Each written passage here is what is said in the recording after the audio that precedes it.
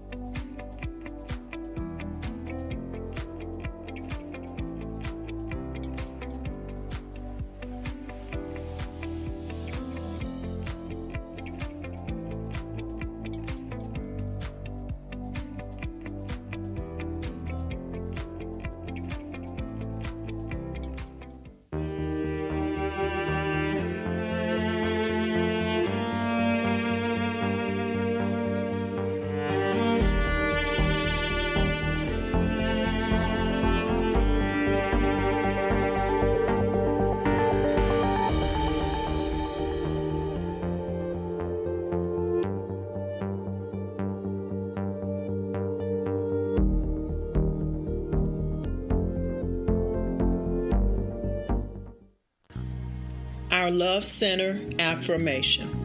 At the Love Center, we believe that Jesus, the Word of God made flesh, is the bread of life. This study of the bread satisfies the hunger of our soul to know the way of God and to know His heart.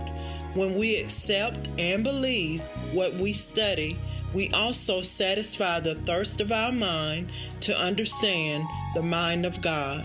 The Holy Spirit will always be faithful to us as He reveals, through the Scripture, all the things about God that we need to know and understand.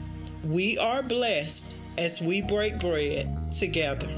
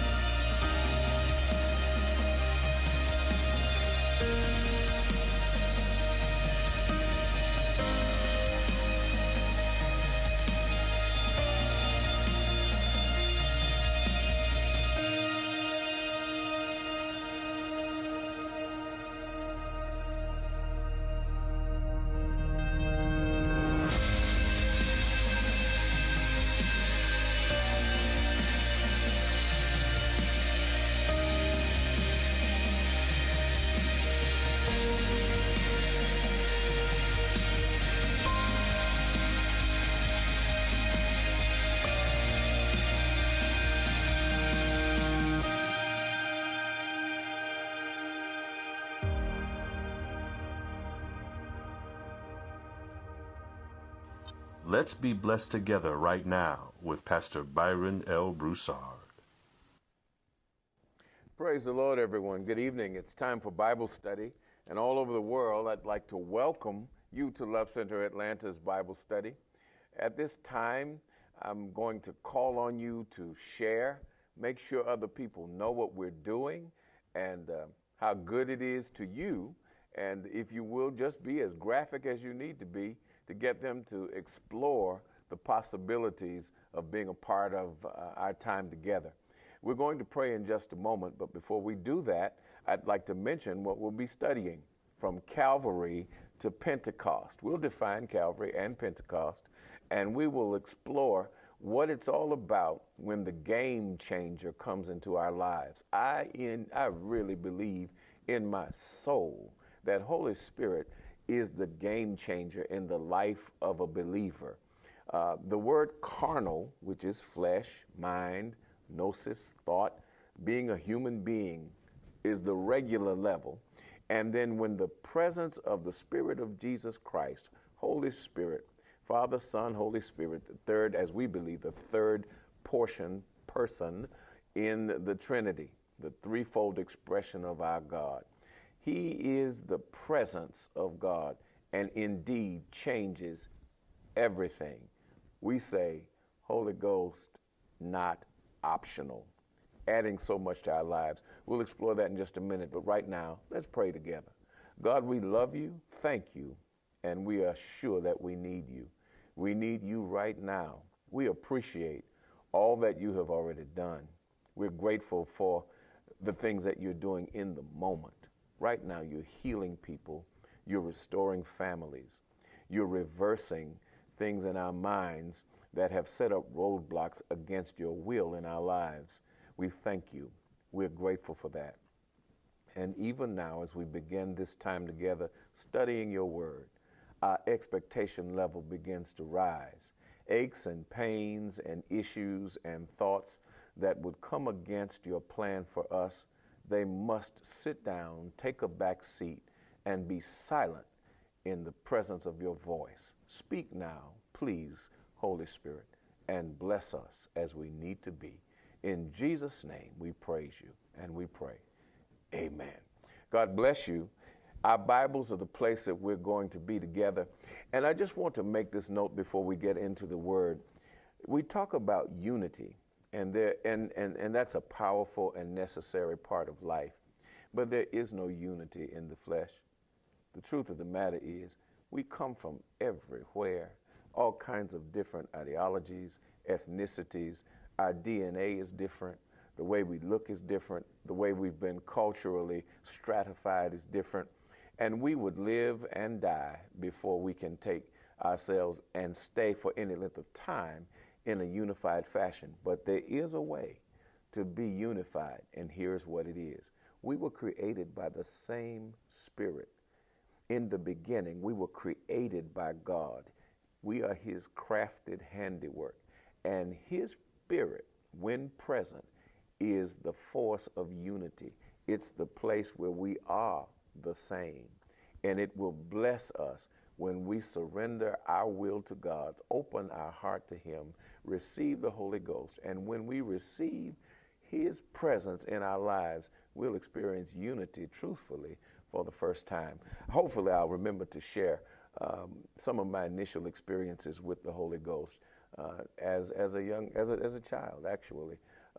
And I pray that it will fit in the lesson and make the point even a little bit more clear. If you will join me in the Old Testament, there are a few places there in Psalm and Zechariah and in Joel where we'll look at the scripture and gain some insight about this time from Calvary to Pentecost. We'll lay the foundation, of course, with the Old Testament, starting with the Psalms. If you come with me to Psalm 22, and beginning with the 11th verse, going through verse 17, the scripture reads like this. Be not far from me, for trouble is near, for there is none to help. Many bulls have compassed me, strong bulls of Bashan have beset me round. They gaped upon me with their mouths as a ravening and roaring lion, a wild lion ready to bite. I'm poured out like water. All my bones are out of joint. All my heart is like wax. It's melted in the midst of my bowels. That sounds like he's just scared. He's just out of it. My strength is dried up like a potsherd. My tongue like a piece of broken pottery. My tongue cleaved to my jaws, and thou hast brought me into the dust of death. Verse 16 says, for dogs have compassed me, the assembly of the wicked have enclosed me. They pierced my hands and my feet, biting me. I may tell all my bones, they may look and stare upon me. Looks like things just don't look so good. Things are really, this is a cry of anguish and laying out just how bad things are.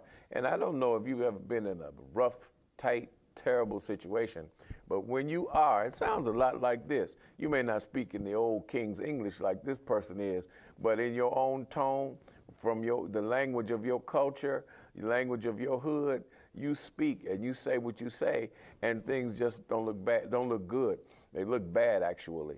And all of us can relate to having rough and bad times. The beauty of the Spirit of the Lord is that he can see us where we are. He meets us in it and then lifts us out of it in the hope that we will acknowledge who our help is, give him praise for it, and live in the newness of life, living in victory instead of what's being described in this cry of anguish, a bad situation where one is looking toward defeat. The next one in the Old Testament is Zechariah chapter 12. One verse, verse 10, Zechariah 12 and verse 10, the cup of trembling, another rough situation in this Old Testament reading, 12 and verse 10. And verse 10 says, "And I will pour upon the house of David and upon the inhabitants of Jerusalem the spirit of grace and of supplications. They shall look upon me whom they have pierced, and they shall mourn for him as one mourneth for his only son, and shall be in bitterness for him as one that is in bitterness for his firstborn." One more time. It's the repentance. It's under the subject, the repentance of Jerusalem. As a matter of fact, I'll read verse 9 with verse 10 this time. "And it shall come to pass in that day that I will seek to destroy all nations that come against Jerusalem. And I will pour upon the house of David and upon the inhabitants of Jerusalem the spirit of grace and of supplication," grace and petitions or prayers.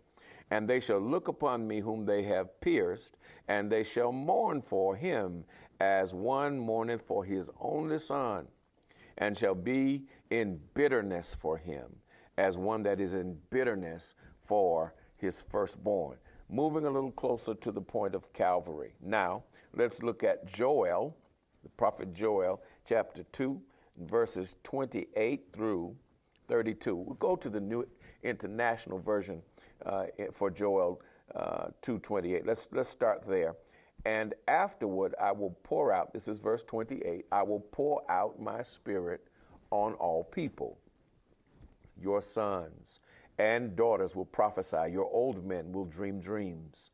Your young men will see visions. Even on my servants, both men and women, I will pour out my spirit in those days. I will show wonders in the heavens and on the earth, blood and fire and billows of smoke. The sun shall be turned to darkness and the moon to blood before the coming of the great and dreadful day of the Lord. And everyone who calls on the name of the Lord will be saved. For on Mount Zion and in Jerusalem there will be deliverance, as the Lord has said, even among the survivors whom the Lord calls." Now, things looking up, things are being promised that are different than defeat, that are different than just the acknowledgement of rough times. I just want to use this as a bit of, maybe put some grout inside the foundation tiles here. We are realists and truth tellers and believers of not fantasy. This world has some terrible and rough and awful and incredibly difficult things in it. And even when you get saved, giving your life to Jesus Christ, crazy things are going to occur, are going to happen, because we are in this world, but we are not of this world. Therefore, we have an agency in Christ through the Holy Ghost working on our behalf that can change the game, that can change our situations. It is this hope of God's glory, his presence, his help, his assistance that makes the difference in the life of the believer. We have a hope in Christ that changes everything for us. I want to advance the notion of this hope in Christ. I want for you to be able to taste it and see it and hunger for it and begin to position yourself to receive it. He is loving and present, and his kindness endures after all kinds of chaos has occurred. He makes sense of things that just don't make sense when you're going through it, when you feel rejected and when you feel picked on, and all these things that I would imagine can come to the heart of a person. And I'm looking at the cry of anguish in Psalm that we read first, Psalm 22.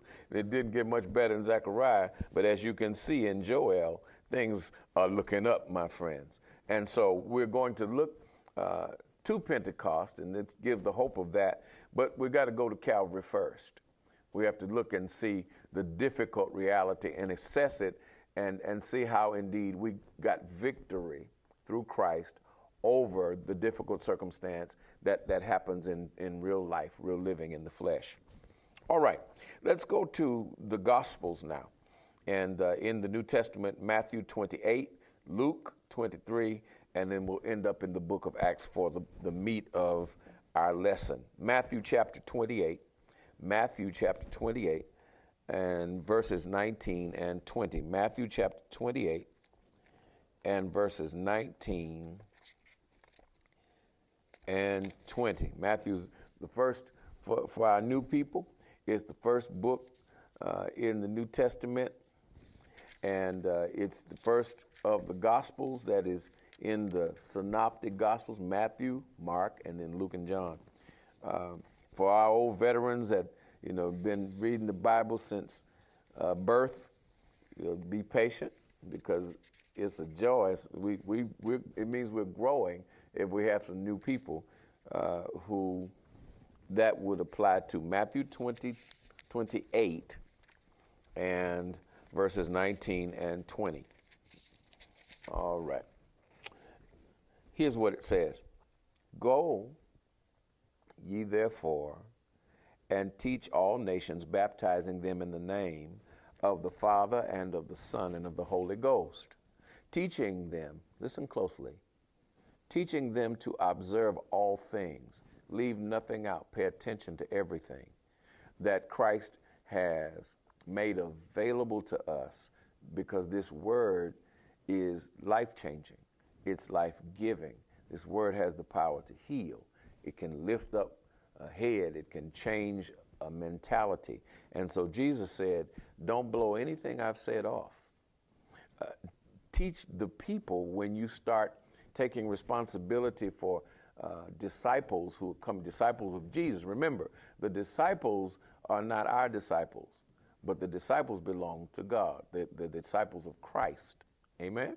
So he said, you go teach the nations, you baptize them in the name of the Father, Son, and the Holy Ghost, in Jesus' name. And then in verse 20 it says, teach them to observe all things whatsoever I have commanded you. And lo, I am with you always, even to the end of the world. Amen. All right. Matthew 28 and verse 19. 20 says that, and we'll go to Luke now in chapter 23. Matthew, Mark, Luke, that's the third of the Gospels. And chapter 23 in verse 33.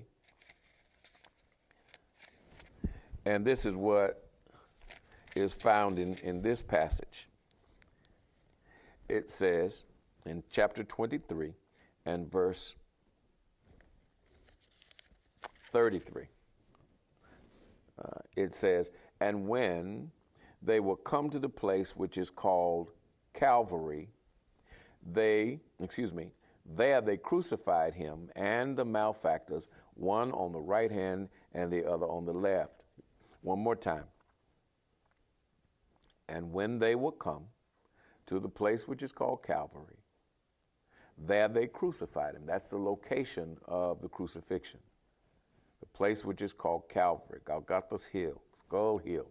There they killed, murdered, crucified him and the malefactors, one on the right hand and the other on the left. You remember when Jesus was hanging on the cross, and last week during Holy Week, all over the world, people were preaching the 7 last sayings of Christ. Do you remember, Father, forgive them? They don't know what they're doing. Do you remember the men who precipitate this discussion and are the receivers of this word?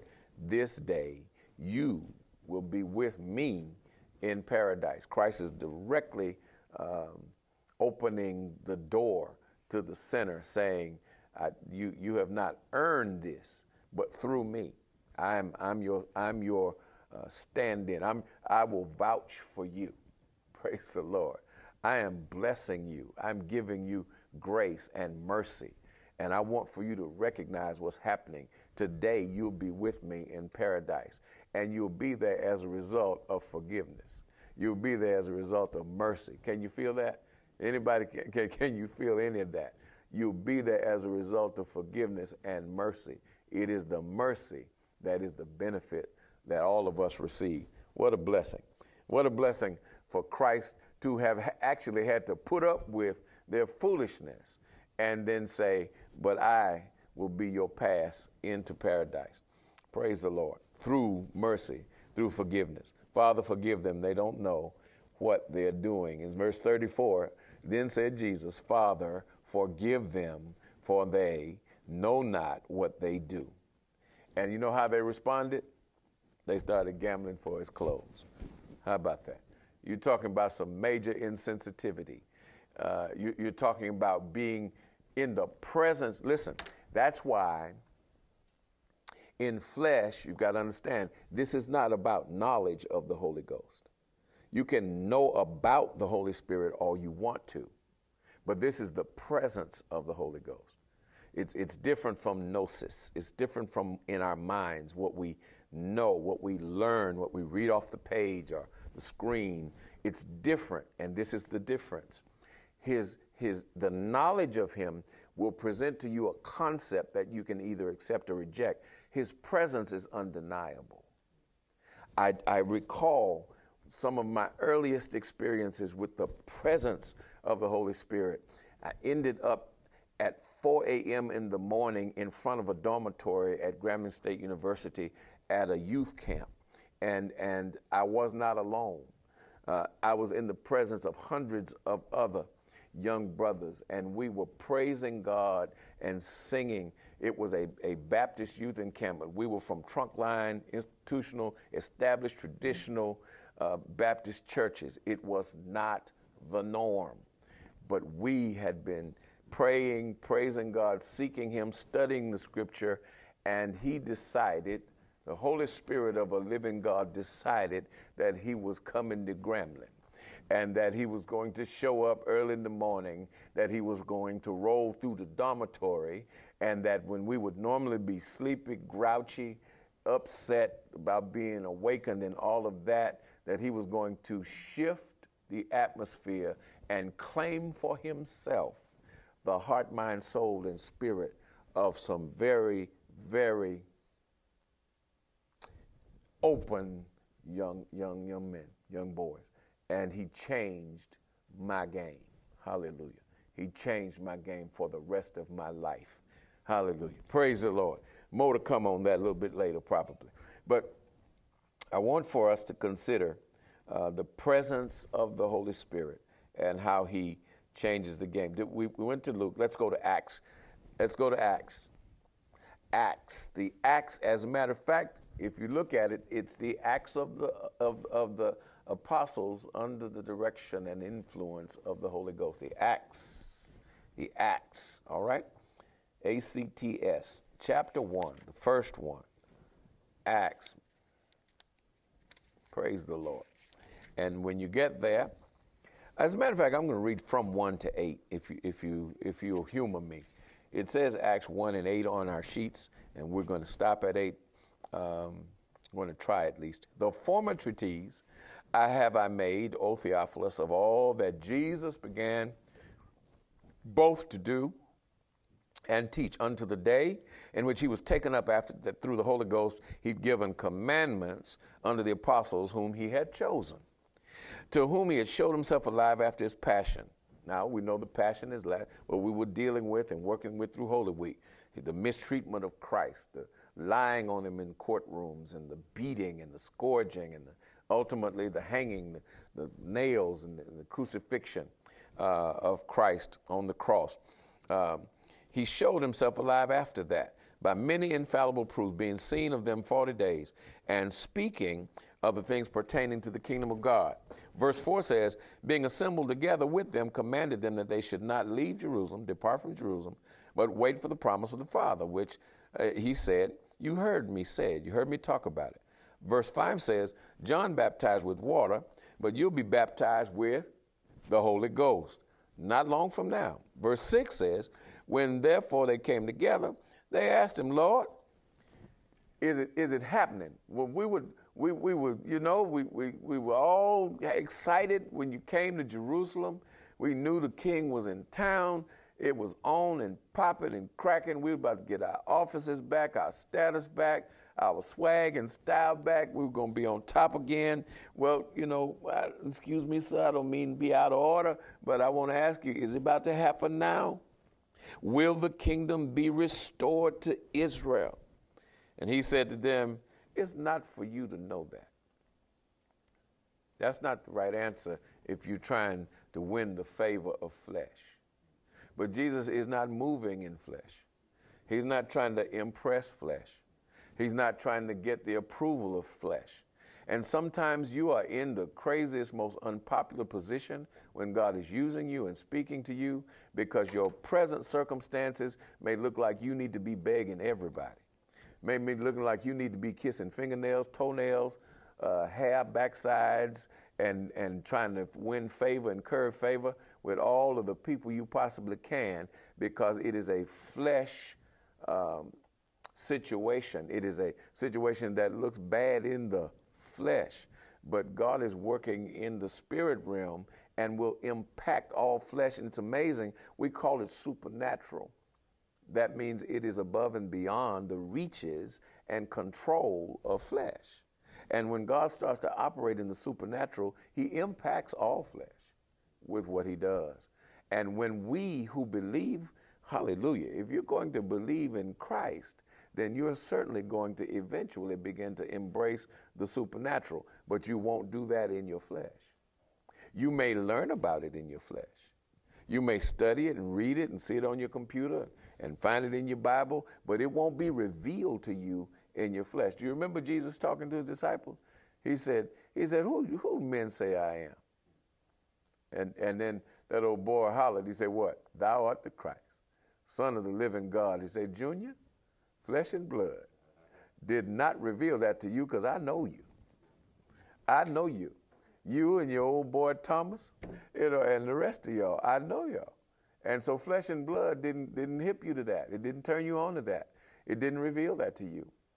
But my spirit. And some of us haven't been in, oh, Lord have mercy. Some of us, the Spirit hasn't spoken directly to in that manner in a long time because we have not been yielded to it, because the circumstances in our lives may have been a little too smooth, a little too easy, or a little too routine. And so maybe tonight is the night that God shows you, I have shaken up your world. I have tightened the screws in some areas of your life so that you will turn to me and pay attention to me in a way that you haven't paid attention to me in a long time, just so that I can speak to the part of you that matters more than any other part of you, your spirit. I want to get past your eyes and what they see. I want to get past your mind and what it thinks. I want to get past your ears and what they hear. And I want to get in your spirit, man, and I want to start rearranging furniture. I want to start shaping you and molding you after my way and after my will. Is anybody ready for it? Well, hallelujah. Don't tell nobody. Don't tell nobody, but just say to the Lord, yes, Lord. Say it down in your spirit, yes, Lord. Yes, Lord. Hallelujah. Whatever way you need to do it. Yes, Lord. Praise the Lord. All right. Now, it says here, as we continue in the book of Acts, it's not for you to know time, seasons. The Father put that in his own power. Verse 8 says, but you'll receive power after that the Holy Ghost is come upon you. You'll be witnesses to me in Jerusalem, Judea, and Samaria, and to uttermost parts of the earth, all over the place. Amen. You will be witnesses. This was it. You'll witness. You'll testify to me. Praise the Lord. You without shame, without fear, even in the midst. And let's deal with this truth. Jesus has just been crucified. The Acts and Pentecost, which is what verse 8 is describing, the coming of the Holy Ghost. And let's peep into the definition just a little bit. Pentecost is a Christian feast that's observed. It's a movable feast, but it's observed the seventh Sunday after the resurrection of Jesus. After Resurrection Sunday, 7 weeks later, 50 days to be specific, we celebrate Pentecost. Pentecost, which is the 50, the 5 is in there, Pentecost. 50 days after the resurrection, we celebrate the descent of the Holy Ghost upon the apostles. And what that does is it cranks the engine for the foundation of the Lord's church to be laid. All of the things that they had been exposed to, all of the things they had witnessed as Jesus is the teacher, they are now about to come to play, and things that they couldn't understand because the flesh wasn't able to grasp it would be revealed to them by the Spirit of Christ. Hallelujah. And it's different. It makes all the difference. And there are people who are listening to this broadcast tonight. You are witnesses. You know the difference in you in your flesh and you in the Spirit of Jesus Christ, the Holy Ghost. Hallelujah. Praise the Lord. Now, if you will, join me here. Acts 2, 1 through 4, and we'll put a seal and begin to deal with the key principles and the definitions before we land the plane and say good night. In chapter 2, the apostles are filled with the Holy Spirit. Verse 1 says, when the day of Pentecost was fully come, they were all together with one accord in one place. Suddenly, there came a sound from heaven as a rushing mighty wind. It filled the house where they were sitting, and there appeared unto them cloven tongues like as of fire, and it sat upon each of them. Verse 4 says, and they were all filled with the Holy Ghost, and began to speak with other tongues as the Spirit gave them utterance. And there were dwelling at Jerusalem Jews, devout men out of every nation under heaven. Now when this was noised about, why? Because the festival was going on. Amen? People had traveled to be there. It was a normal Jewish festival. They were observing it, but some abnormal, supernatural stuff was taking place. Oh, my God. Oh, man. You know, when there is a societal shift, when there's a cultural shift, when there's a religious shift, when there's a spiritual shift, it is very often on the heels of a chaotic reality. I feel as though we're being set up in our nation, in our world, for a powerful shift in the spirit realm that will manifest itself in the people, because we are dealing with the time we've been shut down for a year with COVID. We've been in this space of uncertainty, and people are checking belief systems and switching gods and digging into scripture they'd never taken the time to deal with before, looking at things differently, just a whole lot more open because of the circumstances and situations that are uncertain. As a matter of fact, there are people who are open to the highest bidder as far as spirituality is concerned right now. And whoever blessed me first, that's what I'm going to be. Praise the Lord. And so it is only the presence of the Spirit of the true and living God that can calm and bring peace and make sense out of the chaos. I'm looking for him to take full advantage of the opportunity that exists in the earth now. He has the attention, hallelujah, of the planet. Thank you, Jesus. Move, Holy Ghost, come. Move in the midst of your people. Hallelujah. If you look, it says, and they were filled, verse 4 is where we'll pause, and they were all filled with the Holy Ghost and began to speak with other tongues as the Spirit gave them utterance. Something to consider. Let's go to our sheets right now. I called it the cross of COVID-19. This thing has been going on for over a year and it's still not done. I don't want to do a commercial, not a long one at least, but I want to pause and say, we are not finished, and so be wise and cautious. If you make an error, I would like to be wrong. I would like for us to be completely out of the woods, and it's really done right now. But just in case that's not true, I ask you to be a blessing to other people and even to yourself and your own family. Be cautious, not paranoid, not weird or crazy, but and retain a hope that as we get through the summer and go toward the fall, what we have known as normalcy, where we can move around and travel and do the things, eat at restaurants and go to movies and the things that we love to do, we'll be able to get back to that, come to church and be together and hug and dance in the spirit and presence of God. We want all these things. However, we don't want the casualties that will come from being unwise. And so as we prayerfully press toward the mark, let's make sure it's toward the mark of the calling that's in Christ Jesus, the high calling that's in Christ Jesus, and not just our flesh. So it would be a perfect opportunity to become acquainted with the ministry of the Holy Ghost, as he is our threefold blessing. Ready? He's our comforter, because this is uncomfortable. This is uncomfortable. And the Holy Spirit, the Holy Ghost, is a comforter. What's uncomfortable? Not being able to do what you want to do. I wish I had two witnesses. You know, I'm tired of this. Is that anybody's testimony?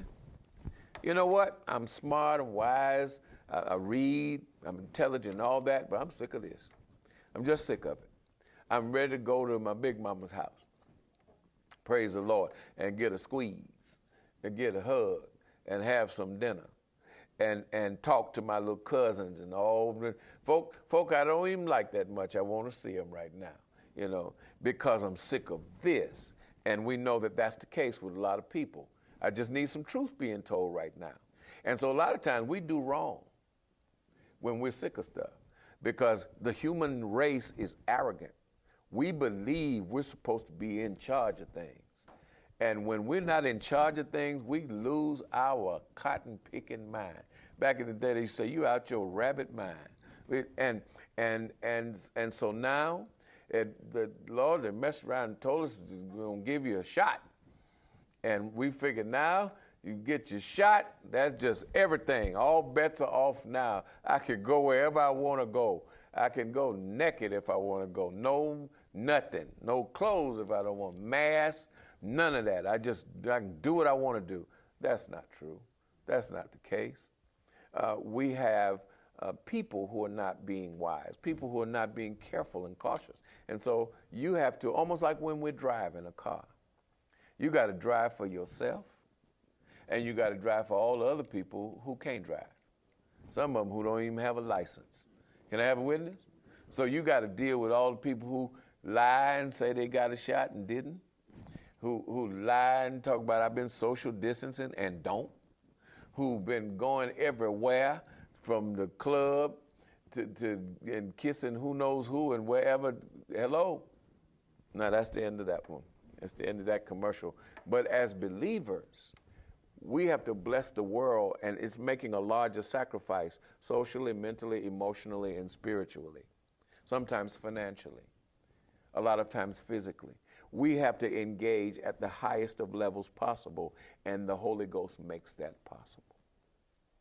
He brings us into that kind of fellowship with God, and he puts us in a position where, don't you want to be useful? You talk all that talk when we're in the worship celebration and singing our songs, praying our prayers, but this is the perfect time for the church to rise above the foolishness and be useful, and then the world turn around and have a testimony. Surely these people must know the Lord. Surely these must be the elect and the chosen of God. This must be the royal priesthood. This must be the chosen people. This must be the holy nation. Talk to me, somebody. Don't you want to experience that? We can. but it will be by the power of the Holy Ghost. Amen. Not in flesh. It won't be something we know, we thought up, dreamed up, and got there first, and we racing, trying to out-hustle everybody to it. The Lord God himself will reveal it to us. We will simply have to walk in obedience into a place where God will use us in marvelous ways. I want it. I pray to God you do as well. The cross of COVID-19 has taken the lives of people. People who were alive are dead because of this pandemic and this disease that still is in the earth. Okay? It's very real. People, there's someone in my life now who's just coming out of intensive care and off a ventilator. Okay? It's just a young, strong, vibrant woman of God with a husband and children and grandchildren, and they did not know whether or not she would pull through and make it, and she just did. Just coming off a ventilator, that thing was breathing for her. She didn't, just, oh my God. And it makes it real. There are other people who did not make it. They passed away, and as a result of this deadly disease, this plague, this virus, this cross of COVID-19 that was performing executions and crucifixions throughout this past year.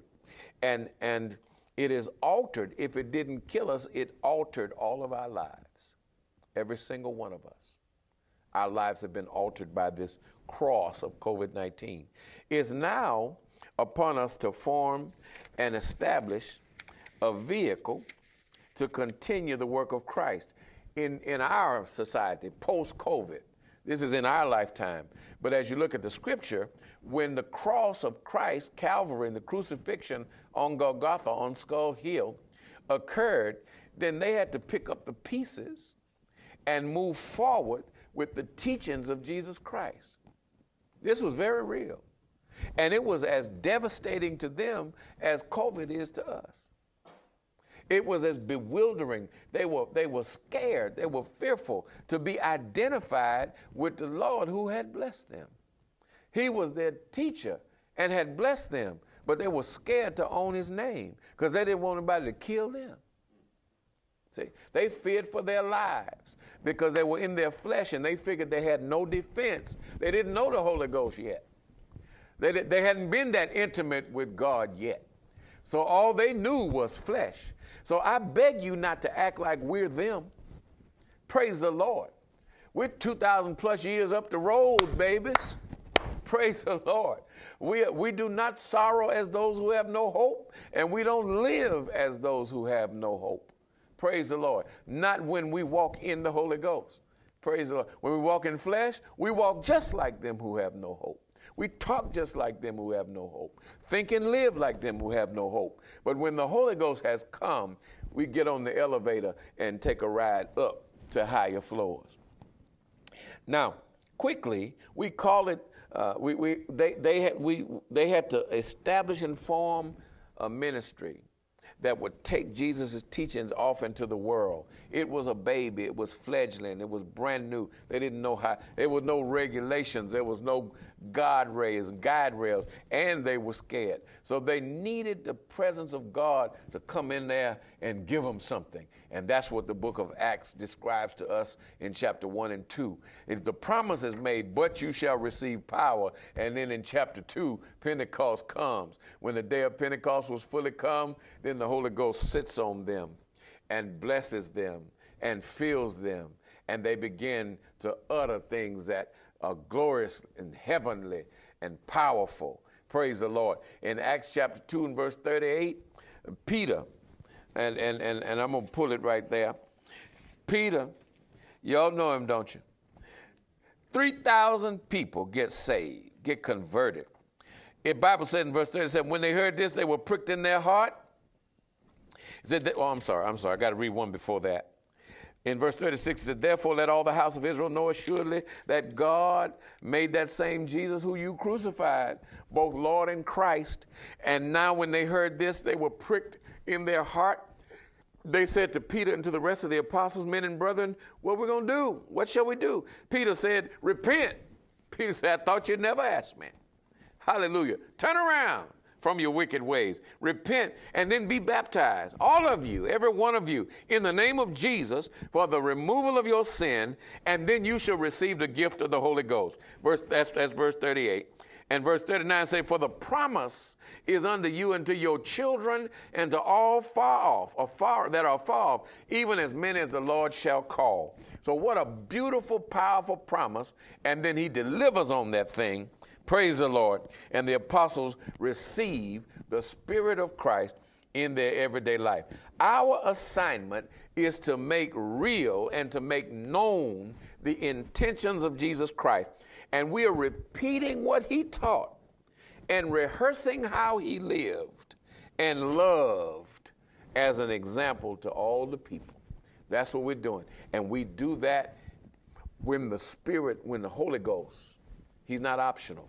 When we walk in the Holy Ghost, when we live in the Holy Ghost, when we think according to that which he places in our spirit. The Holy Ghost is not something you want to catch so you can have a good time in church. He is the comforter. That's one. When we're scared and got issues. Two, he's the teacher, because we need to know the heart of God through Christ. So the Holy Spirit will teach you. When you read the scripture, he'll open it up to you. Praise the Lord, and bless you in a way your little mind, the limitation. You got too many limitations, got too many fears, too many hang-ups. Hallelujah. Too many mis-teachings and mis-thoughts. And so the Holy Ghost will put us on one accord with God. All right. Now, principles 1, 2, 3, and 4. A lot of times you don't appreciate somebody till they're gone. When they're there, you just blow them off. Oh, well, ain't nobody but Jesus. Often physical presence hinders people from deep or accurate appreciation of the spirit of a person. When he's gone, they say, oh my God, this was God right here with us. Touching, talking, healing, helping, correcting. Number 2, the enduring reality of the Christian faith testifies as to the power of God as the Blessed Trinity, Father, Son, Holy Ghost. Blessed Trinity. God, you remember? God in 3 persons, Blessed Trinity. Y'all know I miss church. I'm sorry. I apologize. Hallelujah. No, I don't. Number 3, true worship of and service to God requires intimacy. If it's dry, you got to have something to put with it. You got to have something to wet it. If it's a dry person, you got to have something to wet them, so you can take them. You know, if you ever go into a room full of dry people, they just weren't blessed with the gift of sense of humor, gift of gab, or nothing. And I'll be honest with you. First thing I do when I go in a room like that, I speak to everybody. You know, like I survey and I try to feel them and sense them. And I look, okay, all right, okay. And next thing I do, I look at survey and I play some music. I said, Lord, what's the music that could wet this room? Because it's dry in here. I need to loosen it up. And to bring in a presence that is different than the one that is presently dominating that atmosphere. Hallelujah. Amen? And so the Holy Spirit will change an atmosphere by wet. It's like wetting the place, giving it moisture, allowing it some additional opportunity to exist. All right. The third thing is the true worship of and service of God requires intimacy, true devotion, and that's where the Holy Spirit's presence provides that opportunity for closeness with God and intimacy. And then the uplook to worship, you know, to get in His presence and just forget. You forget where you are, who you are, what you got on, you know, what you have, what you need, all of those things become secondary when the Holy Ghost is present and dominating you and the atmosphere you're in. 4, when the saints witness, the church will grow exponentially. I got a little job application I want everybody to fill out right quick. And it's an easy job, okay? Here's the job. You ready? Here's the job. I need you to sign up for this job where you tell 5 people about Jesus in a 7-day week. Everybody tell 5 people about Jesus. You don't even have to be very good in your percentages of success. If one of the 5 people you tell about Jesus says yes, not to you, but to him, praise the Lord. And I can tell you now, his average is going to be better than that. Now, they might not tell you, and they may do their thing in another location. You won't get to mark them down on your paper, because we all want to mark our successes down on our paper, claiming God's successes as our own. Praise the Lord. But 5 people you tell about Jesus, one of them say yes to the Lord, and that means in the course of a year, 52 people will have come to Jesus because you did your job. You got it? I need applications online right now. You can start sending them in right now. I guarantee you everybody going to get hired. Okay? Praise the Lord. Praise the Lord. You can witness in sign language. You can witness in written form. If you're shy, you can just blink your eye. But whatever the Lord gave you to work with, if you tell people about Jesus, just matter of fact, some of y'all don't. You're going to witness. You're going to hand out the word. You're going to hand out Bibles. Praise the Lord. Hallelujah. You're going to guide people to places where the preacher's preaching online. But you're going to witness 5 people every week. What a job. What a job. Amen? What a job. Get a job now. Nobody need to be unemployed, not in the kingdom of God. Praise the Lord. Everybody's going to get hired. I guarantee it. If they don't hire you, come tell me. We're going to straighten it out. Praise the Lord. All right. When the saints witness, the church grow exponentially. Last things, and we'll be ready to land the plane. Transition, Calvary, Disciple, Pentecost, and Antioch. These are just definitions, but they're important definitions to know. Transition means when something is changing. We know it. We sense it. After you shut the world down for an entire year, you cannot help but sense and know that there are going to be changes. People's mentality toward everything has shifted. We who are in the body of Christ must be wise, and we must be conscious. We must embrace, and I want you to Google it, look it up. We must embrace the Issacharian motif, the Issacharian spirit, people who understood the times. There were men who understood the times and knew what the people of God needed to do. Amen? Okay. There's a transition. Things are moving from one state and condition to another. Calvary. Where Jerusalem is located, there's a hill not far outside, and it's where Jesus was crucified in an open air representation. It's an experience of very intense and mental suffering, and the Roman soldiers would govern that process, and they set this thing up. The government of Rome set it up where they would openly do this to people to put fear in them and say, don't y'all ever try to do anything that's above Caesar. And one of the main things the Christians were saying is, this way past Caesar. This way above Caesar, way out of Caesar's league. And it was a direct affront on Roman civilization and government. All right. Now, the disciple is a follower or a student, one who is observing and making a decision for and following. They were disciplined, and it's a follower, student of a teacher, leader, philosopher, personal follower of Jesus during his lifetime, especially one identified as an apostle. The last two, Pentecost and Antioch. A Christian feast, and we went through this definition a little bit earlier, 50 days after the resurrection of Christ, we celebrate the coming of the Holy Ghost. They were together. They were waiting on him. They were hungry for him. They were calling out for him. They want him. We do as well. And then finally, Antioch is the place where believers in Jesus Christ were first called and labeled Christians. Amen. The disciples and followers of Christ were identified. This group was called Christians. I want to welcome you into this body of Christians right now. If you're here tonight on the broadcast or you watch it later and you want to say yes to God, do it now.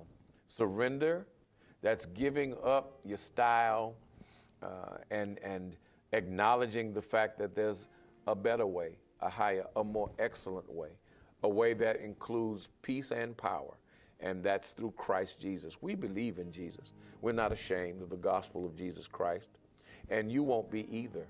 Spending time in the presence of God, spending time in His Spirit will bless you in a way you'll never want to turn back and abandon this ever for the rest of the time that you live. And so I praise God, even right now, for those people that we welcome to the body of Christ. You are saying yes to Christ now. Forgive me for my sin. I believe in you, God. I believe in Jesus. I want to be forgiven. I want to be clean. I want to be stronger. And I need help. Say yes to the Lord. And we say to you, welcome home. And we praise God for your decision. It will affect your future and the future of all the people in your life. Amen. Amen. I'm going to ask you to join me. If you missed sowing your tithe, I'm going to ask you to make sure to do that. You're a mature, seasoned believer in God. You know you've already been blessed, and so you simply were away, or maybe you forgot, missed the opportunity. We've been very busy over the last several days, and so want for you to catch up, sowing your tithe into the ministry. We're going to bring our love for Christ to the world, and we need for you to pay attention. The Love Center is a family of servants, and we serve through being a blessing. We bring the word to people. We touch people's lives on a daily basis. Be supportive of Too Early in the Morning, supportive of Bible study, supportive of our worship celebration, and move in close, lock in tight, open your mouth with me, and repeat this covenant confession, not as a debt I owe, but as a seed I sow. I won't eat my seed anymore. Use this Bible study time as a time to connect, not as a debt that you owe, but as a seed that you sow. And promise God you won't eat your seed anymore, because we all need our harvest. God bless you. I'm glad you came. Glad you joined us. Thank you for the time that you invested. It's time well spent. Now may the grace of God and the sweet communion of the Holy Spirit rest with us. Holy Spirit, abide with us until we meet again. God's people said amen. Peace. Thank you for being a support to our ministry. There are two simple ways to support and to communicate with us here at the Love Center. Please text the words pray, love, or donate to 404-594-5717. Text the word pray to send your prayer requests. Text the word love for information on salvation. Or text the word donate to support our ministry. If you would like to mail your gifts, please send them to the Love Center at P.O. Box 310660, Atlanta, Georgia, 31131. Start your day with Byron Broussard and Too Early in the Morning, Monday through Friday at 8:15 a.m.